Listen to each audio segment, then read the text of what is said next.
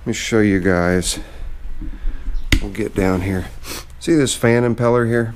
Yeah, you can't see it very well. Let me move it into some better light. Okay, see that fan impeller there and the holes that are in it? I already mentioned this on another video. I don't know which one's going to come up, but this is an actual 4-cycle with an oil sump. The crush ring that's on there to hold that in place is something that I've got a visitor and he's holding plates. Looks like I might have somebody who watches my videos here. You okay with being on video? Don't matter to you? That is a stack of plates. And my birth year. How awesome is that? How awesome is that? Okay. Fill me in. David Fisher. David Fisher. Yep. Awesome. What you got there? Zip ties. Zip ties. Zip ties by the millions, it looks like. How did you come about being out here? I run the area. Well, no kidding. And you watch my videos? Yeah. And you figured out who I was? Yeah. That's a dedicated subscriber. That's awesome. You just happened to come in when I was shooting a video. Yeah. Okay guys, I'm gonna cut this off and chat with him for a few minutes. I know he's busy and he's got his truck sitting out there, so I'll catch you guys in a little bit. Okay gang, well how awesome was that? Dave Fisher works for Best Way, local refuse, like dumpsters and stuff like that, and he has come across just a plethora of plates. I've got California. I've got a 150-year anniversary, statehood anniversary plate, 1816 to 1966, which has my birthday. 150th year, Indiana, 1966, my first Indiana plate. Ball State University, some other Indiana plates, a church bus plate, a recovery plate, which would be a tow truck, Disabled American Veteran plate from 94, Indiana Guard Reserve from 1994, Total Force of the Nation Shield, Indiana, 1994, a Florida plate. So he from California to Florida in 96, a Wisconsin plate, Illinois plate, Wyoming plate, and Indian Caverns, Scenic Route, Pennsylvania's largest and world's most interesting Indiana Caverns on Scenic Route 45, Spruce Creek, PA. And what a fantastic man. He's a small frame guy, and he saw my videos on the small frames and decided that he was going to start collecting stuff. And then he realized that he recognized the surroundings. He recognized the houses, he recognized the barn. He saw me take off on Big Bill and go out and hit the road just outside of my neighborhood, knew exactly what road that was, and I guess he'd been planning for some time to come in and say howdy to Zippo. So, and that's always a really neat experience for me, that locals watch my videos and are thoughtful enough to stop off bearing gifts. And then he also gave me this, and this is the really nice rubber insulated wire, and he said he got a big spool of it, you know, the big wood spools, but he painstakingly, there's 2 sections here, painstakingly went through, untangled all of it. Working for Best Way, he's allowed to grab and keep whatever comes his way. And then another thing that he grabbed was cable ties. And then I got cable ties for days, weeks, months. There's 1,000 pieces in this box. Cable ties out the rear. So he really hooked me up, and it was just fantastic meeting him. Super nice guy. We have talked before on Facebook, but that just kind of blows me away, the thoughtfulness of people and everything that they do. And so now I've got, instead of that stack of about 50 plates, now I have about 60 plates that I've got to get put up. I'm getting so far behind in my own things. But anyway, I totally forgot where we were and what was going on in the video, so let's just go ahead and end this one. We'll end this one on a good note. That made Zippo's day. Dave, thank you very, very much for stopping by. Thank you for... Hey gang, a little bit of a quick update before we get to the Craftsman sitting out there. These are the belts that are called for as a 5/8 by 97. We're actually going to be going with a 1/2 by 95.5 as per Mike, and we will see what happens with that. So I do have those two belts, and I can return those and get my 20 bucks back. But I've got a pile of belts sitting here that was given to me by the same gent who gave me that spool of wire and gave me all of the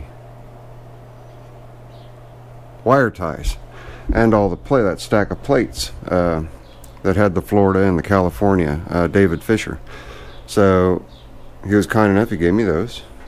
And he also gave me, he had a whole 5-gallon bucket full of eye bolts, washers, and nuts that were just pitched by a business. So I grabbed me 20 of those. Shouldn't be in the need for those anytime soon. And what else did he do? Well, went to an auto parts store to pull a dumpster, and this was in the dumpster. It is a 750 watt 1500 peak power inverter, and I've already tested it out. It runs my drill, my angle grinders, and all kinds of fun stuff. So that was a really awesome gift. But you know, it didn't cost him anything, and I get that, and I understand it, and I definitely appreciate his generosity in that regard, and I'm sure he's got a couple for himself as well.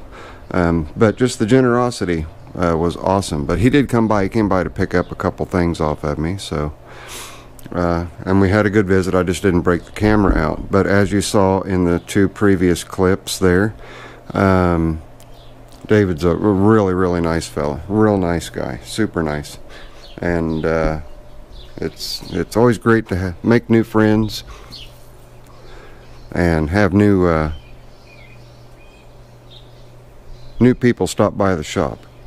Been doing a bunch of cleanup, getting a bunch of scrap ready for Michael. No, not the CL200. No, not the little Grape Ape bike. But I think I just mentioned we're going to be going with a 95.5 by 1/2 inch belt, drive belt for the mower deck on this, and see if that doesn't straighten things out. Michael said he's done a number of these that way, and it cures the problem, and that this issue is a common issue. But we're still going to take a look at the idler pulleys and whatnot. So now that I've given props to David, let's go ahead and lift this thing up on its tail and take a look at all the pulleys and everything, cut the old belt out, and make sure that we are ready to go when the new belt arrives, which it is supposed to arrive today. So hang on. We got the belt. So we're going to get the Craftsman up in the air. I'm going to cut the old belt off. We're going to take a look at all the idler pulleys and the condition of the deck spindles, make sure all that's okay. Throw this new belt on, put it through its paces. So give me a second to get that thing up in the air and we'll take a look. Alright gang, we're looking at the deck from the left side as you're sitting on it, and I see quite a bit of oh, my hand's in the way. I see quite a bit of, you know, just really dry right here, and this is a pivot point, so that may be a point of contention where it's not pivoting and flexing the way that it should. All the belt guides are on the way that they're supposed to be. The belt is installed the way that it's supposed to be, so on and so forth. But we're going to pan around here and take a look at where the belt ends up riding on these.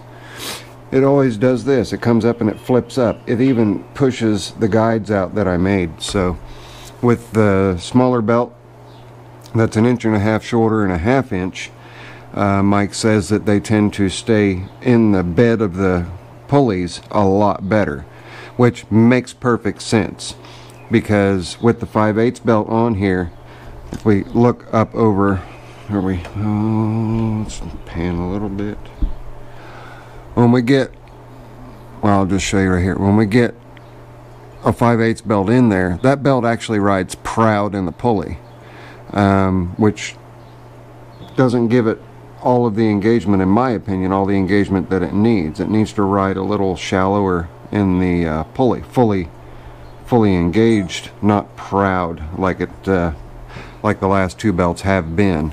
So we're going to cut this one off, throw the new one on, take it out, put it through its paces for, oh, I don't know, I may go ahead and just mow half an acre here and see how it does, because I know his lot is smaller than that. And then we'll pull it back up, check the belt again, and see what kind of shape we're in as far as any belt wear or the belt rolling or anything like that. But as soon as I cut this belt off, we're going to inspect the pulleys, make sure we don't have any floppy pulleys, and also check the spindles for any play. So hang on. Anybody want to watch what happens when you cut a belt? Especially one that's under a lot of spring tension. We're going to use our channel lock cable cutters. Watch those fingers. In 3, 2, 1, spring! Well, that was uneventful. I like that. We've got it caught up on the clutch, electric clutch, so that's why it didn't spring too much. That's also why I decided I was going to come off of the side that I did. But let's go ahead and pull the belt. We'll get her pulled out of all the pulleys on the deck real quick. Or maybe not super quick, because Zippo's not super quick.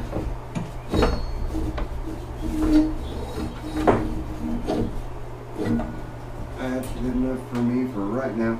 We want to check the condition of the pulleys and the condition of the deck spindles. And I just checked the two on that far side. I don't know how well you were able to see that, but they're beautiful. They're real nice. Same here. Zero play.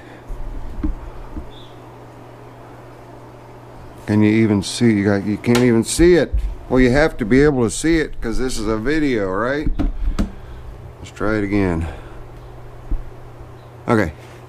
This pulley right here is in beautiful shape. It no issues whatsoever on that pulley, and this one's going to be real hard for you to see anyway, but I'm just wobbling around, grabbing the blade, seeing if there's any play at all, and there is none. So we are good on all of that, and we're going to now put the new belt on. Sit tight. Okay, not much to see here except the new belt is on. We are ready to lay this thing back down on its four wheels and take it for a mow and see how it does. So it'll be just a second for you guys, but for me, I'll be back in about 30 minutes. That's a common picture in this shop. Okay, let's go out here.